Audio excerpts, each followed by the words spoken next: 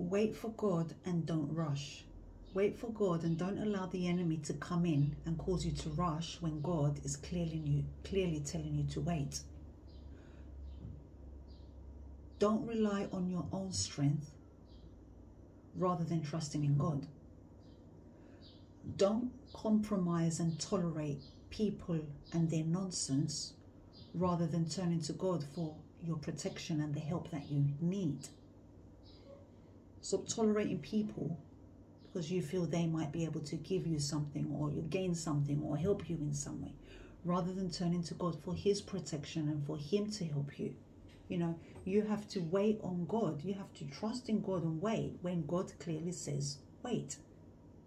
Anything other than that is rebellion against God. If God is telling you to wait and you're not waiting, that is rebellion against God.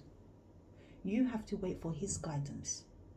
His guidance about what you're going to do with your relationships, what you're going to do with the next step in life, what you're going to do with your money, what you're going to do with your career, what you're going to do if you're going to relocate, if you're not going to relocate somewhere, what you're going to speak. You know, it constantly has to be the Holy Spirit in you, leading you, speaking through you, doing the deeds through you, guiding you. You have to get yourself out of the middle and let God, give God the steering wheel of your life, you know. Don't rush into money deals and betray God for money. Don't rush into careers that are not God ordained and betray God for a career. Don't rush into intimate relationships and betray God for a man or a woman. You're betraying God. That's rebellion as well. You have to wait on God. You have to believe in His word. Believe that His promises will come to pass. What promises? The promises of the Holy Bible. There are over 7,000 promises God makes all of His children. I will be with you. I will provide for you. I will strengthen you. I will help you. I will never leave you. I will love you. I will. All right? We have to wait on God. Let's stop seeing a trial or a tribulation around us and immediately we allow the water to sink, to come into the ship and make us sink. We have to trust in God in the middle of the storm, like Peter when he was walking on water. As long as he had his eyes focused on Jesus, he was performing the impossible. The storms, the hectic winds were around him, but they didn't get into him to cause him to sink. The second he took his eyes off of Jesus and started focusing on the storms and the winds, which represent the problems in your life, whatever you are going through, that's when fear got into him and he started to sink. But you have to know that God has not given you a spirit of fear, but a spirit of power and of love and of a sound mind. So we have to believe in God in the middle of the storm that He will make you blessed. You know, blessed is he who trusts in the Lord. Blessed is he who waits on the Lord. If you do anything other than that, you're disobeying God. And I promise you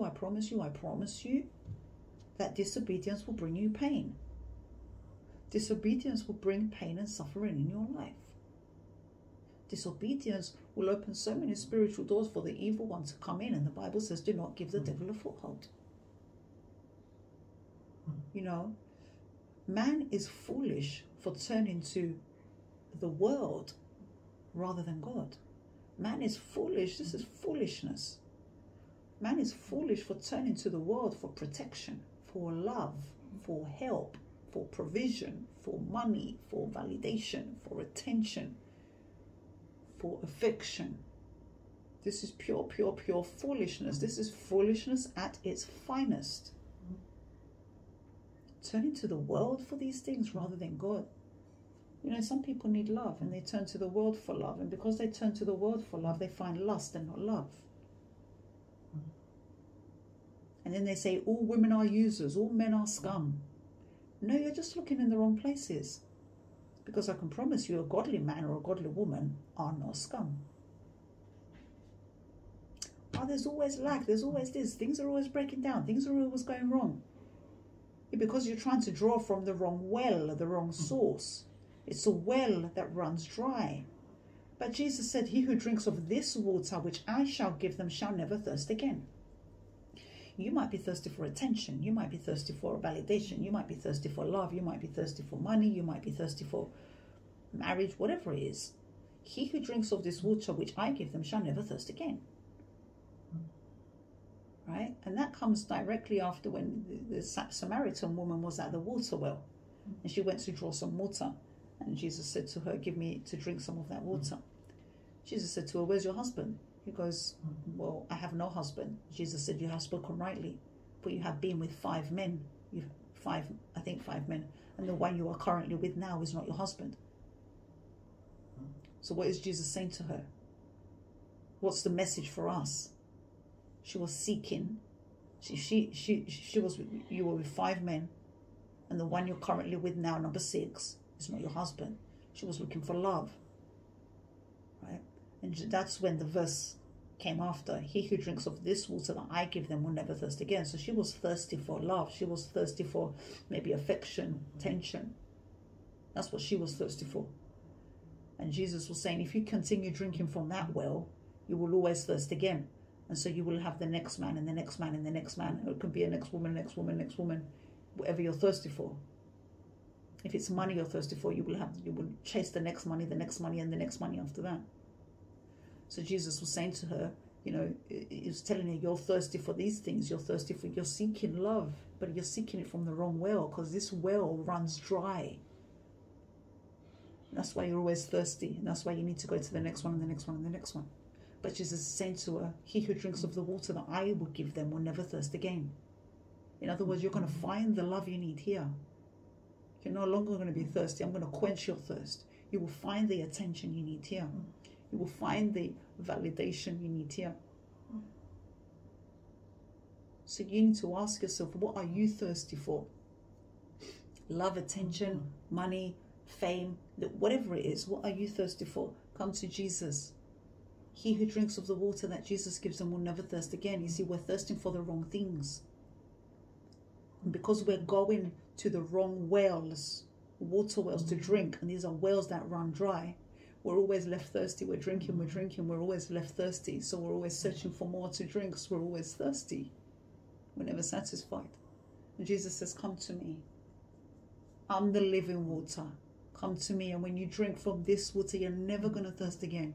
You drink from the water of Jesus Christ, you never thirst again, because everything you need is found in Jesus Christ. But anything other than that, disobedience against God, it will bring you pain. Fallen world and fallen man brings pain. It will bring you pain, and it will bring disgrace upon your life. If you're trying to draw from another source other than God, whether it's money chasing, it will bring pain and disgrace in your life. If you're trying to seek love from another source other than God, or the kingdom marriage God has for you, you will bring pain and disgrace upon your life. And that will be your downfall. That will be your downfall.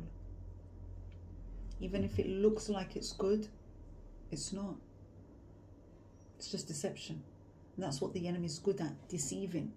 It's deception from the evil one. And the Bible tells us in 2 Corinthians chapter 11 verse 14, Satan disguises himself as an angel of light. Satan's not going to come as Satan. He's going to come disguised as an angel of light. If he can disguise as an angel to deceive 1/3 of the angels to rebel against God, then he can come disguised to you as well, disguised as something good to cause you to rebel against God, to make good look bad and bad look good.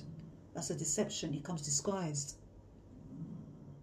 And it's to cause you to rebel against God, as he did 1/3 of the angels who were in heaven.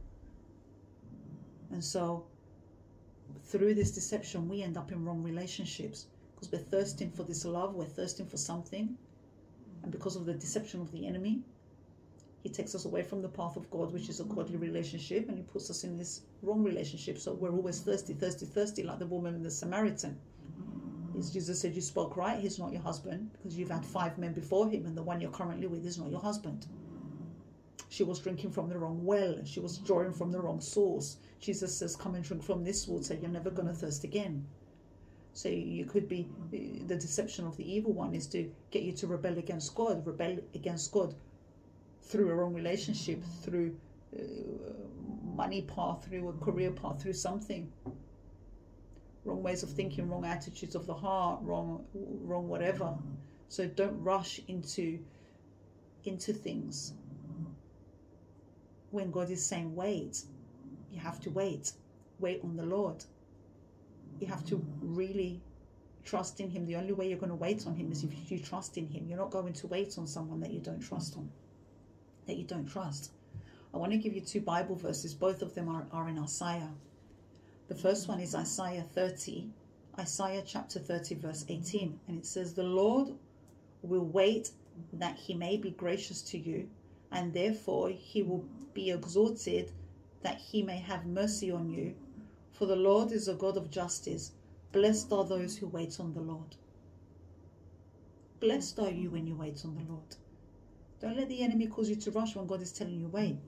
And don't be so weak and so have no self-control. You say, yeah, but I want that. Yeah, but and God is saying no. And you say, yeah, but I want that. And God is saying no. The only thing that will come out of that when God is saying no is pain and disgrace. You know, you will bring disgrace upon yourself. You will bring pain and suffering upon yourself. And that will be your downfall. The next verse is Isaiah chapter 40, verse 31. Those who wait on the Lord shall renew their strength. They shall mount up with wings like eagles. They shall run and not be weary. They shall walk and not faint. Can you see the difference? When you're waiting on the Lord, when you're not waiting on the Lord, it's pain, it's suffering. You bring disgrace upon you, and that will be your downfall. But when you wait upon the Lord, you will mount with wings like eagles. You will run and not be weary. You shall walk and you will not faint. And God will bless you, because blessed is the one who waits on the Lord. Right? With that being said, beloved brothers and sisters, if my videos are blessing you, be sure to bless back. Links are below. Books can be purchased below. Who is God? Spiritual Warfare, Worldly Life of Deception, New Age Occult to Jesus Christ, and This is Grace. These books would definitely bless all of you. I fasted and prayed for them. Link for the books are below. God bless you. Peace be with you.